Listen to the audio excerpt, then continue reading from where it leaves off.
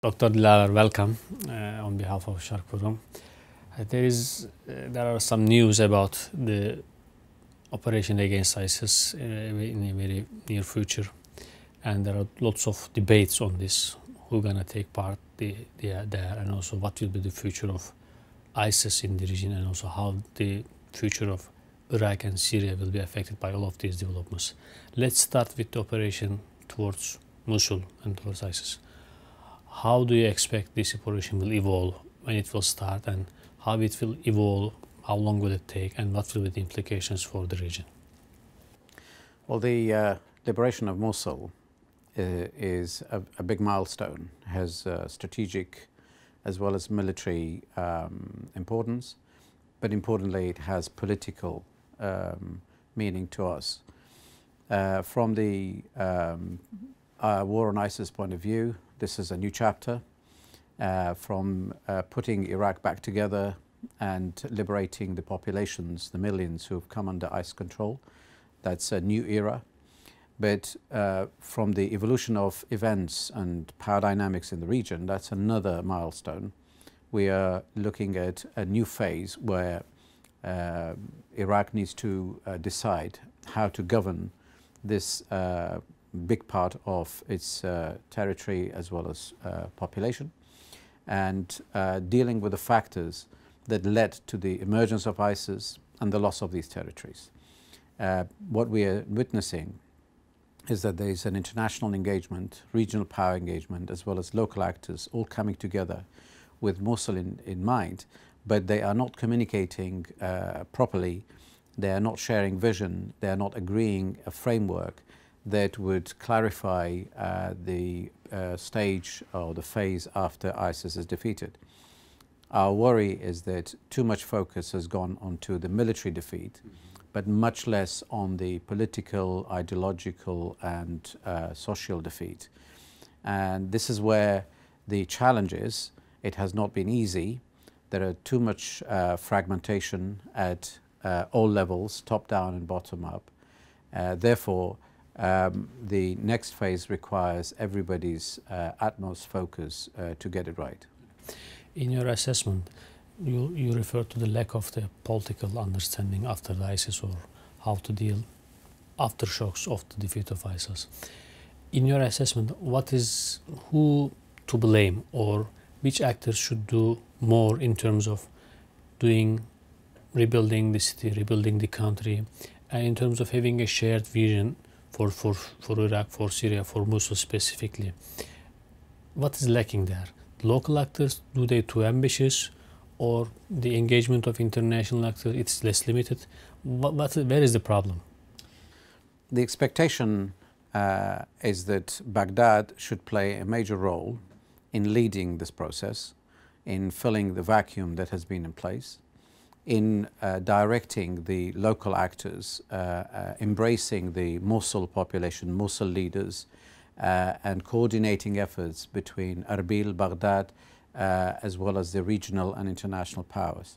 But unfortunately, Baghdad has not been able to focus as much as we wanted them to, and they have been weakened by the recent dynamic changes in politics. There is too much rivalry, the parliament is very polarized, the government is weakened by all these vacancies in these positions, and the current government does not enjoy the backing of all the political parties.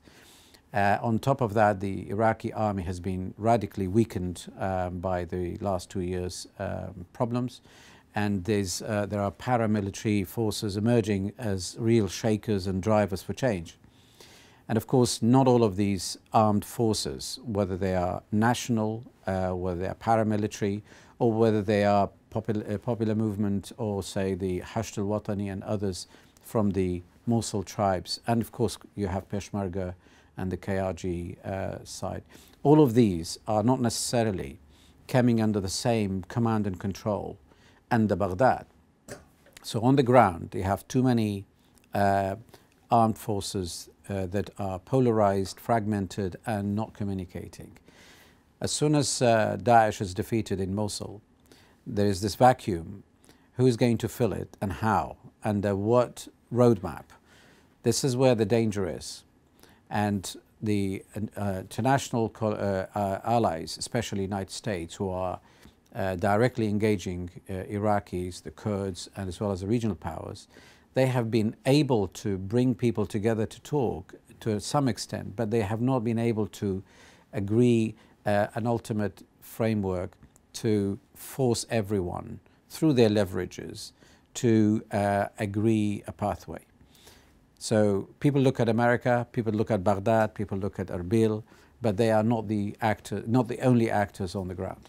And having this lack of consensus among different players, how, in your expectation, will evolve the developments after the defeat of ISIS in Mosul? So you know Mosul, you studied there. And then how will it affect the future of Iraq? Because we all know different actors have different visions for the future of the country, and it's not very easy to reconcile these different competing visions. In your assessment, do we have any chance after the defeat of ISIS to have a unified, federated Iraq, or we are moving away from the current Iraq towards another type of state system in today's Iraq? The importance of liberating Mosul, another part of it, is that it will provide a model different from Fallujah and from Ramadi or Tikrit. It will be the final stage of getting rid of ISIS from territories that are now Iraqis. That doesn't mean ISIS problem will disappear, but we're talking about a new model for A, the process of liberation, B, the stabilization that comes after that. Iraqi leaders must get this right. Otherwise, they would give yet another reason for radical forces to say, you see, Iraq is not only dysfunctional, but it's not serious about stability, about prosperity and inclusiveness in Mosul. After the military defeat of Daesh, events may go in any one of many directions. One would be if everybody exercise some control over their forces and adhere to the initial top-level agreement. Therefore, only Iraqi security and police go into the city of Mosul, plus some orderly entrance of the other popular mobilization units, which is Hashd al-Watani or the tribes. They are the Mosul guys. They may go in anyway. But another scenario, a nightmare scenario, is that if the Hashd al-Shabi decides not necessarily adhere to what was agreed with Baghdad, and Hashd al-Watani oppose them, and both go inside Mosul, plus other forces that eventually or inevitably agreed to enter Mosul. So multi-forces, all armed, different loyalties, different command control structure, all entering the city, we're facing a danger that there may be district by district control, street by street rivalry, and there are no international forces, no overwhelming force that can actually provide that stability and control. In the absence of such guarantees, local actors can shape events, can force the hand of the regional actors, can force the hand of international actors. This area of unpredictability can be a recipe for disaster. This is why going into Mosul prematurely without agreeing the political framework can actually be disadvantageous, if not disastrous. In your analysis, is there a rush on the side of the Americans or Baghdad government to carry out this operation as soon as possible without having a concrete scenario for the afterwards? The Americans have been criticized for, in a way, rushing the liberation of Mosul. Some people think that that is linked to the internal agendas and the elections. But then, on the other hand, if you ask any Iraqi, say, when is the best time to liberate Mosul? There is no answer there. If you wait for the Iraqis to get their house in order, to get the Mosul communities to unite, you may be waiting forever. Even with ISIS as the common enemy, even with the greatest incentives in the world for having their hometown liberated, yet up to the last minute they are so fragmented and polarized, and they are not rising up to the responsibility. So how long can you wait? So this argument, counter-argument, there's no win between them. But it is clear that for the past 2 years, since Daesh appeared and took Mosul, there doesn't seem to be a clear indication that lessons are learned and Iraq is in a better place politically, or Iraqi government and parliament are focused on dealing with post-ISIS Mosul. They are still engaged in the same political games and dynamics of 2 years ago, of 5 years ago, of 10 years ago. So there is no prospect on that regard, that we should not expect much from the central actors in Iraq, politicians, different, because they have different agendas. On the other hand, there were some arguments that the rush on the side of the United States is just to push Iraqi authorities or Iraqi figures to prepare themselves for this operation, because, as you said, then we may wait for a long time just to focus on this. And then, do you see any kind of agreement among the regional players in terms of future of Mosul and future of Iraq? The two main regional powers that matter most to Mosul are Turkey and Iran. Turkey and Iran have compartmentalized their relations, that when it comes to direct bilateral relations, they have good relations, they engage in terms of economy, trade, politics, visit, counter-visit, and so on. But when it comes to Iraq and Syria, they seem to be at each other's rivalry. They are still working through sometimes allies on the ground or proxies, and they are not compromising and not even communicating adequately.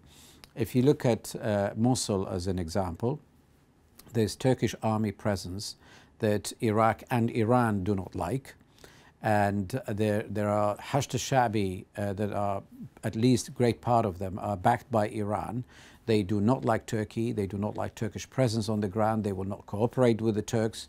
So as soon as Mosul is liberated militarily, that means there could be Turkish-Iranian friction and direct or indirect rivalry expressing itself in Mosul. So what would be ideal is that both regional powers need to engage Baghdad and Erbil, and between them decide that this is their immediate neighborhood, the territory that matters most to both countries, and whatever happens in terms of descent into chaos or stabilization would eventually affect both countries, whether it's bad or good. And from that, one can learn that there will be a way of cooperation rather than competition, especially in a place, Iraq, that matters most to both countries. Lastly, you referred to a very negative scenario about the future of Mosul, different districts controlled by different groups and fighting continue. How such a nightmarish scenario will affect KRG and the future of KRG within Iraq? How Iraqi or Kurdish authorities in Iraq are ready for such a scenario? Okay. Well, Kurdistan region of Iraq, the way it is currently its own entity, it has political problems, but in terms of security, it's stable. But the KRG has a special interest in Mosul and Nainawa Plain. First of all, Mosul itself historically has had a significant proportion of the population is Kurdish, something up to 40%, some think it's a quarter, but that is undoubted. Outside the city of Mosul, there are areas that people describe as disputed territories. They range from the areas near Syrian border all the way into Shengal area and then Nainawa Plain, all the way down to Makhmur and further to Kirkuk. All these are territories that the Kurds have previously controlled in terms of providing security, but administered via Baghdad. Now, it is in some ways reversed, not reversed, but the Kurds are still providing both administration and security. So the KRG would be looking at the liberation of Mosul as another milestone to either agree a political agreement that will forever, in a way, deal with this disputed territory and agree a governance system inside Mosul that will be inclusive and jointly managed in such a way that avoids historical or repetition of the past friction between Arab Kurds, Sunnis, Shias, Turkomans, Christians and Yazidis. Remember one thing, even those small communities in the Nainawa province are very polarized, very fragmented, torn between so many regional and local powers that the gap between them is widening, and achieving reconciliation and peace and stability is becoming increasingly difficult. It is in the interest of KRG, as well as the Sunni population and the neighborhood, to get it right, to have a good governance, to stabilize, to agree a win-win scenario. So KRG will be very much affected, but they would like to not lose out on this, but to be seen as one of the stakeholders who should be at the table for the future of Mosul. Thank you very much for your comments.